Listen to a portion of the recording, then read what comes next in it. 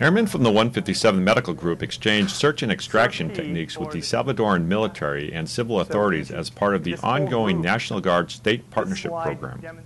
We have been graciously invited by the Salvadoran Army to come share with them our experiences with search and extraction, to share with them our techniques, our operating procedures, and they're going to show us how they operate.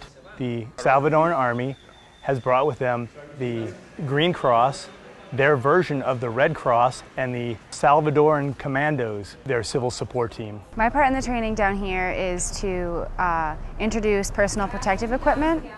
We demonstrated the hazmat training suit and the different gas masks, gloves, helmets, and the different equipment that we wear when we go down into a hazmat environment.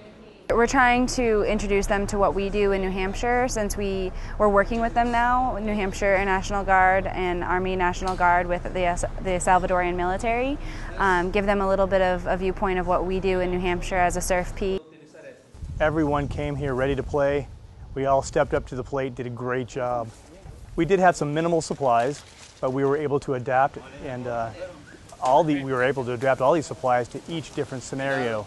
It's great to work with the civilian population as well, because that's what SURF is about. SURF-P is about working with the local entities and working with the Red Cross. Down here it's the Green Cross, and coming together as one team to get the mission complete.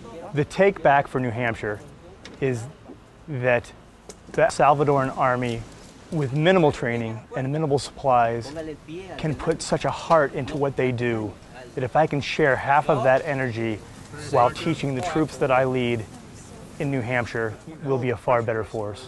I'm Air Force Technical Sergeant Thomas Johnson, San Salvador, El Salvador.